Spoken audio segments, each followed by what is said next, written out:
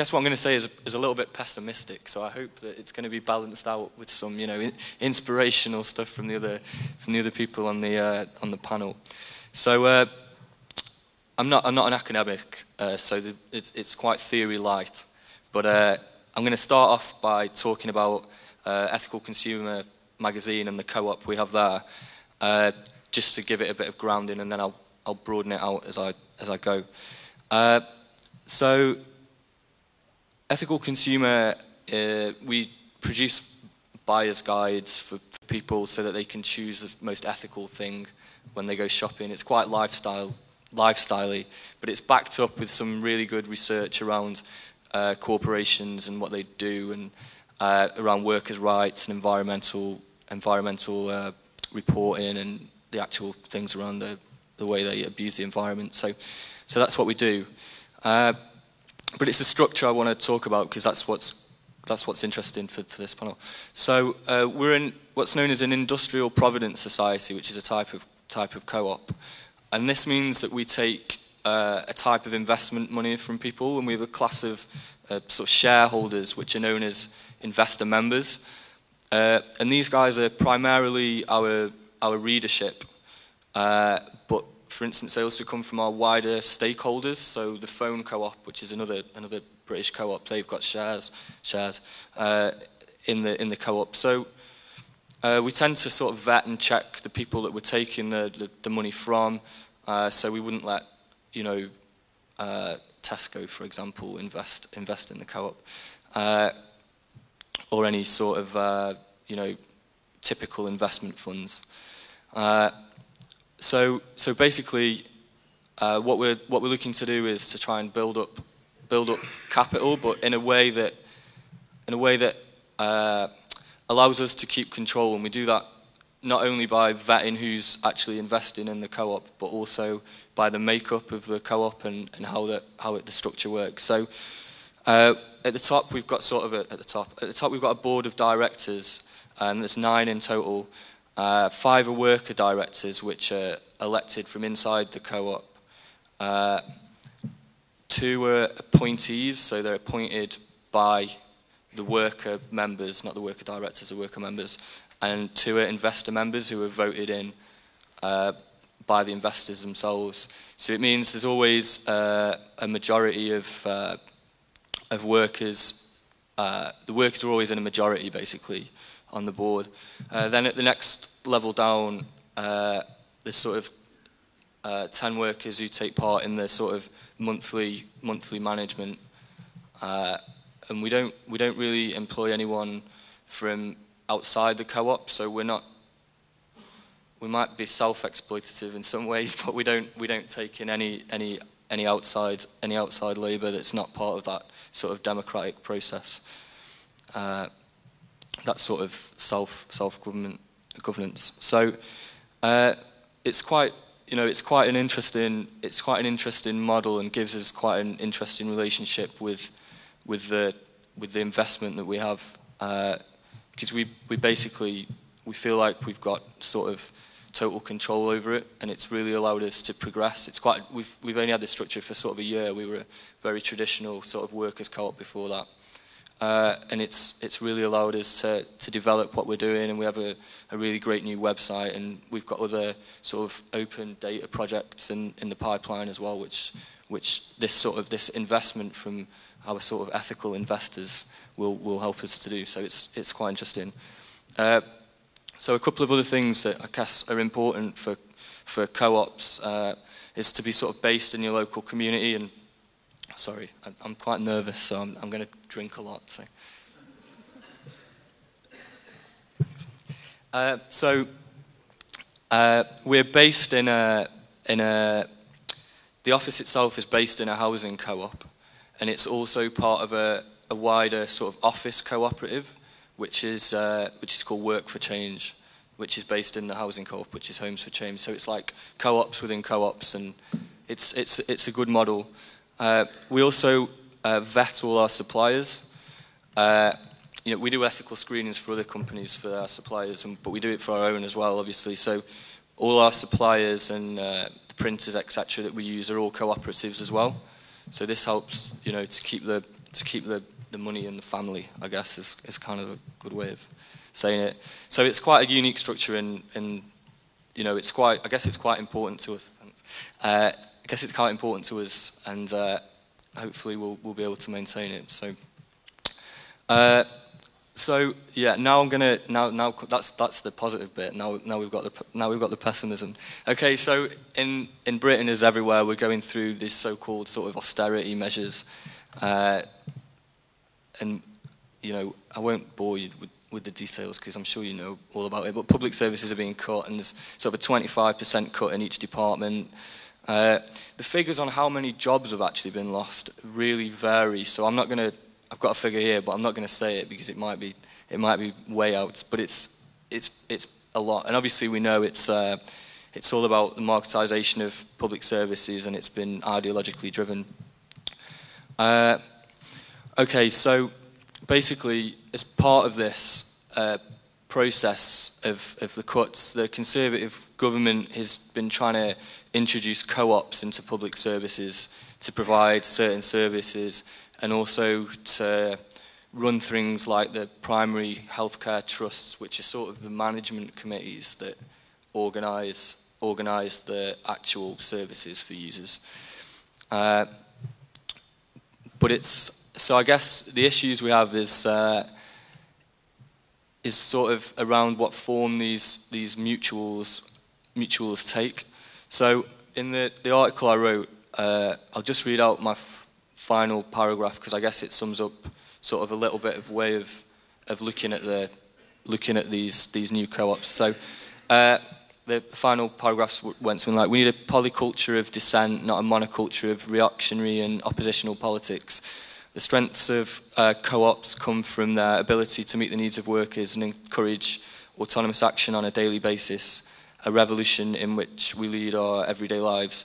As long as we reflect and engage critically with them, which is kind of important at the moment, developing and adapting them as we do methods of protest, they can help build a strong, confident movement rooted in local communities with the resources and abilities to challenge the hegemony of capital.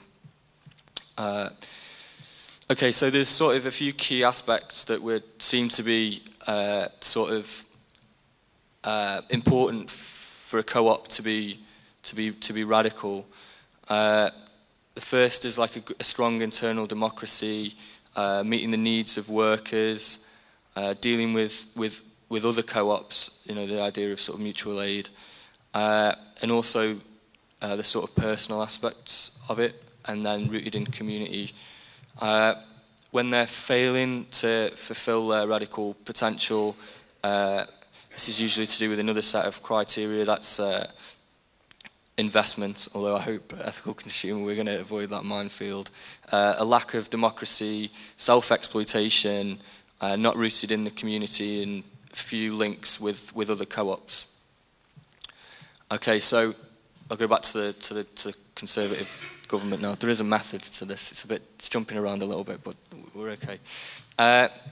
So at the moment, the mutuals are being set up. They're defined as these pathfinders.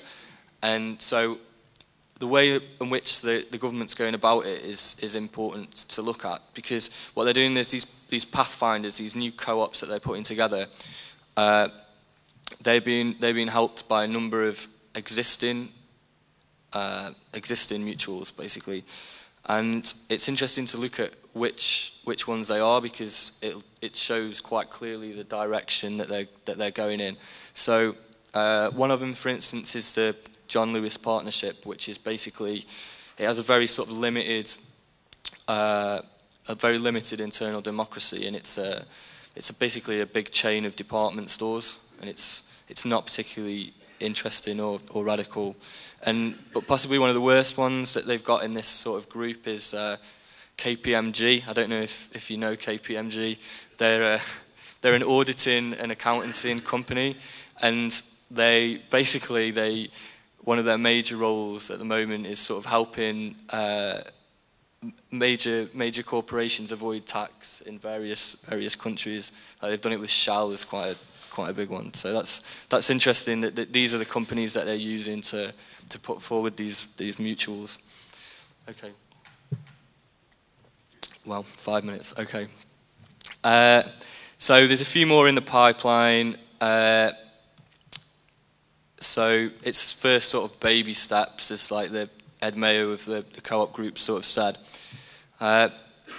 So there's a number of sort of general barriers to this being successful. The establishment of these co-ops, including the sort of a lack of knowledge of co-ops within state sector workers, a lack of knowledge of state industry inside co-ops that are outside, so that sort of interconnection is difficult. There's a lack of sort of government support for co-ops, and that's particularly present at the moment, because even though they've got this, the way that they're doing it, they're not changing any legal structures or anything, so they're going to be totally open up to the markets. In the past, the co-op movement's always complemented the state sector, and now this seems to be undermining it a little bit. Sorry, I'm using this as kind of an auto cue, and I've just gone on too far.